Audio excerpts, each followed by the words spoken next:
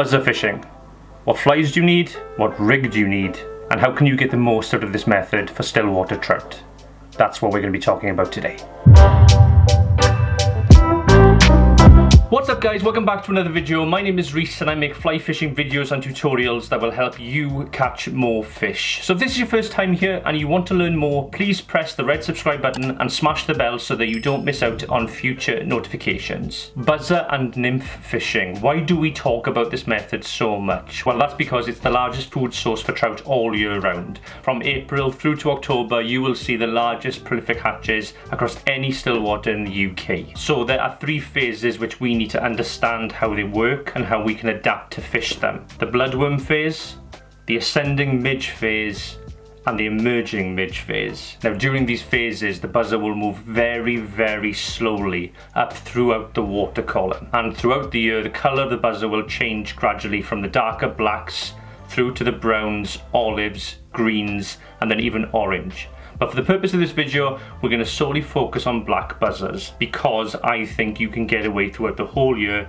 just fishing black buzzers. So straight line nymphing is the most commonly used technique to represent buzzers at different points in the spectrum. It offers you the greatest movement and flexibility when fishing buzzers at different depths.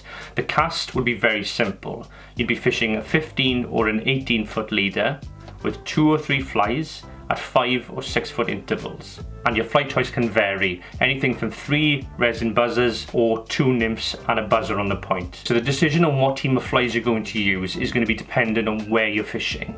So let's say for example it is early spring, it's still cold and the fish are sitting between 6 and 10 foot deep. That, for the purpose of this exercise, is the taking zone. The nymphs are built in a way that they will fish higher in the water because they will absorb more water based on materials that have been used on those flies. 3 resin buzzers will sink much faster through the water column, and because your aim is to get those flies down as quick as possible from here down to here where that 6 to 10 foot taking zone is, you are going to pick 3 resin or UV buzzers just to pull everything down so that it's sitting where you need it to.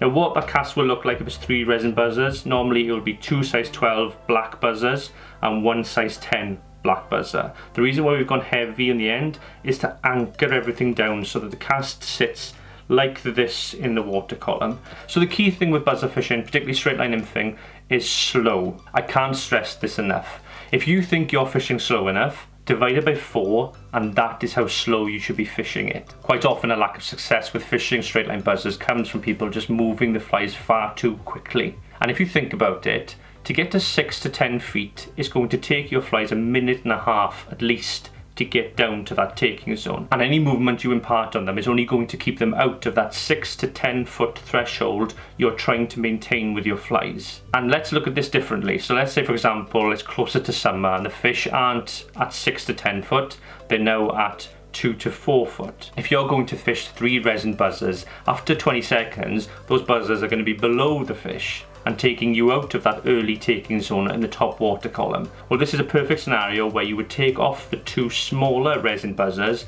and replace them with nymphs such as a Diaubach or a cruncher. And then moving on to cast number 2. So let's say for example this is your first visit to a new fishery. You know that because of the time of year it's very warm and the fish are going to be feeding on buzzers, but you have no idea about depth, you have no idea about where the holes are in the lake where the fish will sit. You are going to switch to the bung. Now the bung will offer you the greatest static control that any method ever will. It's rare that you can suspend 3 different fly patterns at any depth you want for an infinite amount of time, and that's the beauty of the bung.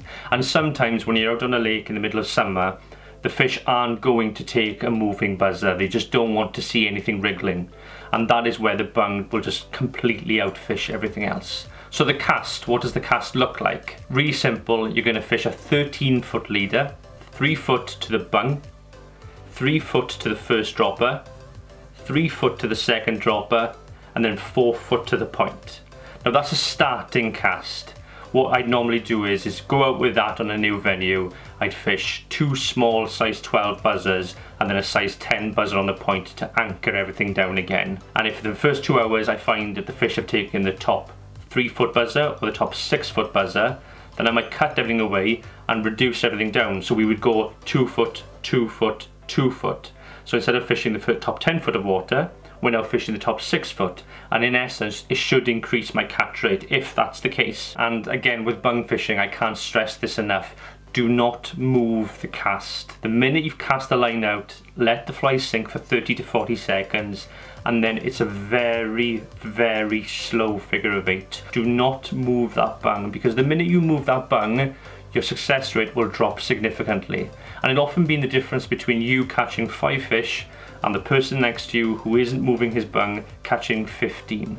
Okay, and then finally, cast number 3. So if we look back, we've covered off a setup which fishes static at different depths. We've covered a method which covers 3 different depths with movement and flexibility. But let's say, for example, the taking zone is that 3 to 4 foot, no more and no less. What would you do then? Well, we've talked about this before. There's one simple answer: the washing line. Now, I've done a whole video on this, which you can click on here, so I won't jump into it for this video. And that is it. That is everything you need to know about buzzer fishing for stillwater trout. Learn these methods, perfect these methods, and you will catch a lot of fish. If you found this video useful, please give it a thumbs up. If you haven't subscribed already, please consider subscribing. My name is Rhys. Thank you for watching, and I will see you in the next video.